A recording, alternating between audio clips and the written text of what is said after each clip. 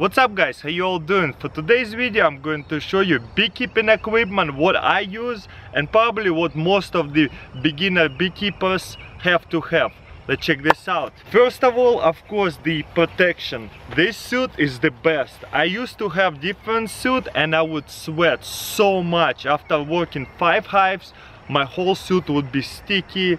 I would be so sweaty because it was just super hot and it would be full bodysuit. This year I got an upgrade and I wish I didn't waste my money on my other suit because they cost about 100 bucks. And look at this suit.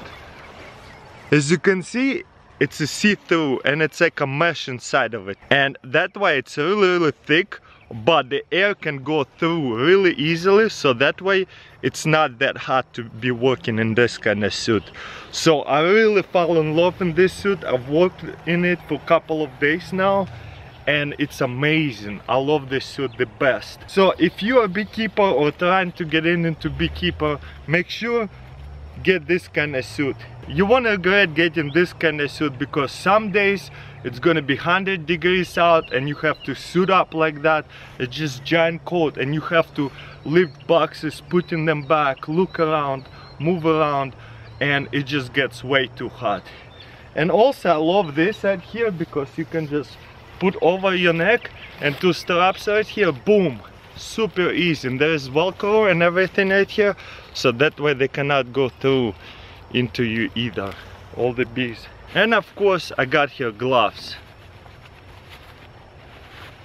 This is a good gloves as well because the air can go through over here. Most of the time bees don't even attack me, but they do get sometimes riled up and they can just swarm you and you can get stung like 50 or 100 times. So I like to work in a bee suit. Some people don't use the bee protection because they've been working beehives for so many years that they get stung probably hundreds of times that they don't even feel it anymore. I like to have a suit just in case, because safety is #1 priority. For the next gadget we got a smoker right here. So what we're going to do is open it up like this, boom. And then you can put in there like maybe sawdust, dry grass, or this kind of stuff. So that stuff that is kind of going to smoke really good. Boom, just like this. And I also love to use the butane torch because it's easiest way to start it. Just like that. And boom, you see? Then you press it right here and start to smoke it. For a minute you're just gonna blow it like that. Once it's smoking pretty good, you can close it and boom. So let me show you how it's used. Let's open this hive up.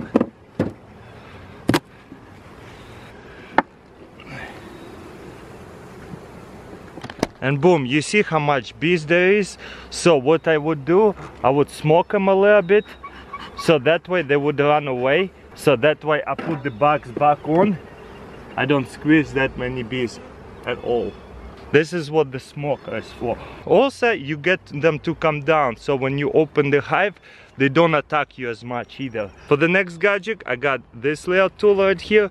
They actually come different sizes and different shapes, but I got this kind. So what this tool for? The hives gets really sticky, so what you're supposed to do, you have to open it like that, and then you lift it up, smoke up the bees a little bit. You see how they run away? Let me check on this hive.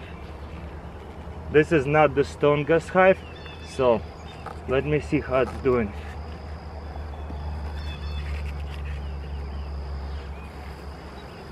Boom, look at that. There's all that is nectar, so they bring in the honey really good. So where do I put this frame? Usually I would have to put the frame, the extra frame like this, so I have space to take out more frames. Makes sense, right? Let's see how this hive is doing. Nice, they have lots of nectar in this frame as well, lots of pollen. Also I'm looking for if there is any beetle I don't see any beetles. So I'm going to put it back. There's actually even couple brood, like the bee eggs and stuff. So I'm gonna put it back like this. But what I kind of don't like to do, put in a frame like that. It looks like it might fall off. So there's another gadget is like this. Let me move this a little bit. What you would do is put it like this on the side of your hive, and you can put this frame down here. Even though it looks like you can put a lot of frames down here, I wouldn't put more than 2 or 3 frames down here, because one time I kind of hit this with my arm and it's kind of flexible, so the frame was sitting here and it fell down, and I think it even killed the queen egg. So I would not put more than 1 or 2, honestly, like that. And you don't need more space than take one out. Now you can actually go through the hive a lot easier now.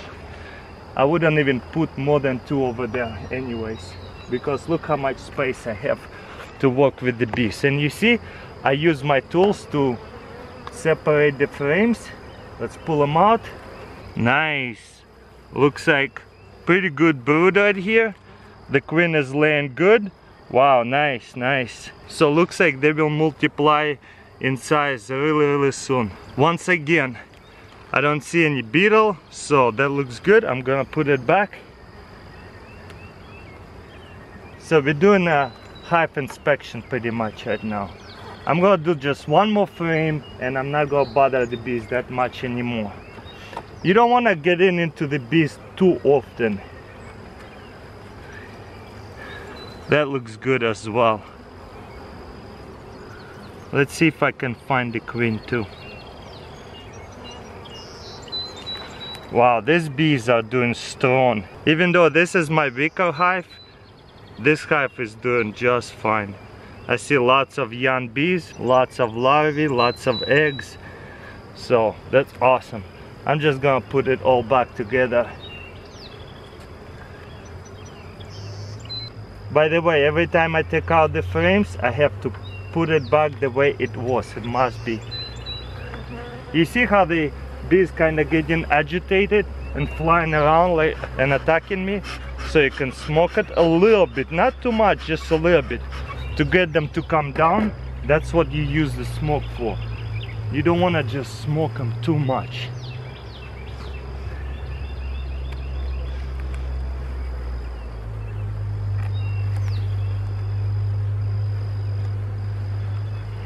And then look, right here, I'm just gonna grab this frame and put it back in, and bees are less disturbed this way.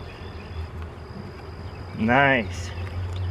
Okay, this hive doing just fine. I'll leave it alone. And don't forget to take this out before you put a new box on top of it. Boom. There you go.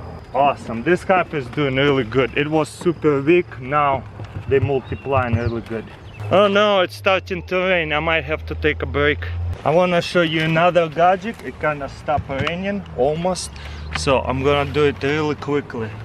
And I also want to check on this smaller hive right here. Smoke them up a little bit. You see, there is another example. This is sticky. You see, I tried to lift it up. They like to plug everything up. Boom. Open it up. Whoa, this hive is getting good and healthy. So I probably will have to come back and give them another box pretty soon. But once again, I use this tool to open it up. Let me smoke it up a little bit so the bees give me some space to work with. And then you see, I would usually have to open it up like this, and it's pretty uncomfortable to get the frame out. So there is another tool is like this. Usually it's opens it up and then you hold it, but one of my springs come off, so I have to fix it. But what you could do is just hold it like this and pull it out. Boom. This is a much smaller hive. You see they haven't built up anything over here.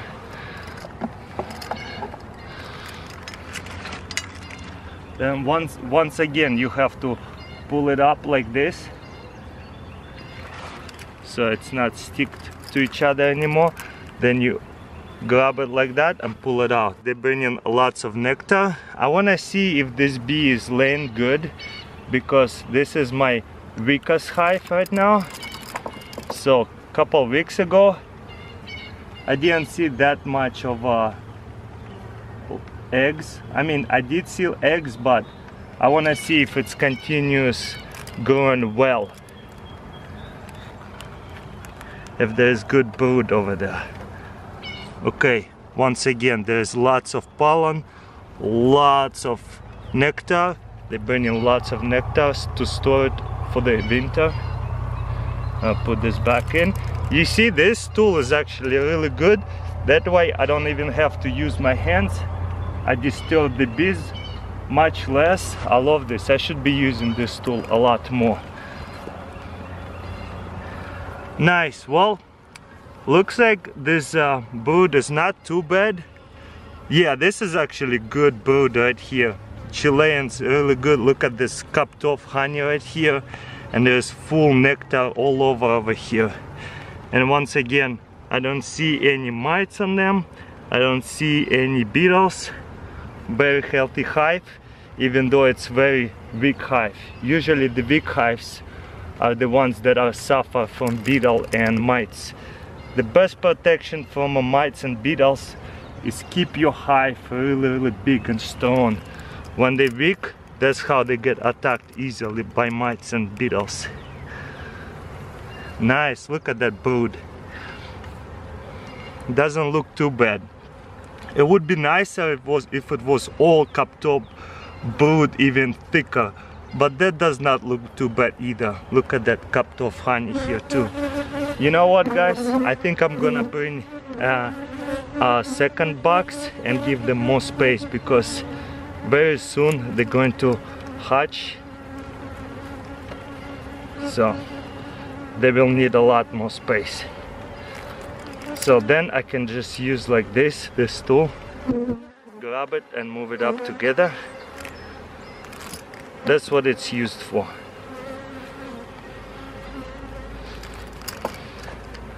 Then I can just push it up together. And the last one right here.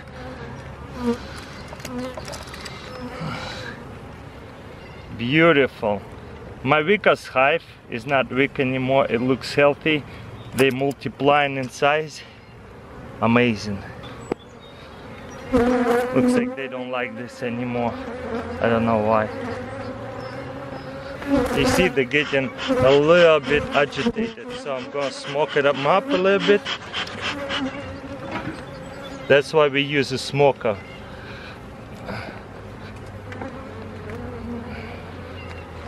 Alright.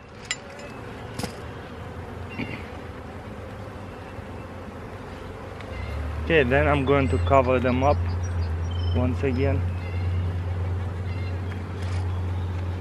I got a stunt right through the jeans. I'm just going to cover them back up. This hive is awesome. I'm definitely going to have to give them a second box, just like this one. If I don't give them a second box in time, what they will do, they will make a new queen, and they will actually swarm and split, and I will lose half of the bees. So that's why I cannot be late, and I have to give them a second box really soon. Also, it's raining right now, so I'm gonna finish up this video up in the shop. And the last gadget right here is made for the super. You got here 10 frame hive. What I'm going to do is just take out 2 frames and take them away, but I'm gonna spread this around like this, and it's just simple separator. I'll just go like this a couple of times. Boom. And as you can see, you have perfect spaced out 8 frames, and this way on your super you'll get way more honey than with 10 frames, because they have a lot more space to make the comb much thicker and longer. So you'll fit way more hives than having 10 frames inside of a super. So this is what this gadget is for, just spreading these frames in a perfect space, equal amount. Awesome, isn't it? I really like this gadget. I actually using this gadget first year. Pretty soon I'll be harvesting honey. I don't need to use it, so I'll put it back. Cool, huh? One more gadget I forgot to tell you about right here. It's a beekeeping brush. You can brush off bees before you put boxes together. I don't really use it that much, but maybe when I catch a swarm it will be pretty useful. But so far I have not used it once. So hopefully one day I'll catch a swarm and I will be able to use it to brush off the bees, maybe in a box or something like that. We'll see. Well guys, hopefully it was somewhat helpful and interesting video, because some of you might be becoming beekeeper, so now you know what you need to get. Also, if you want to see more beekeeping video, follow me on the second channel, links in description. Also going to put a playlist for beekeeping videos if you want to see more that I have done, probably more than 14 videos with my beekeeping. Well guys, that's pretty much it. Thank you for watching. Don't forget to give this video a thumbs up and I'll see you next time.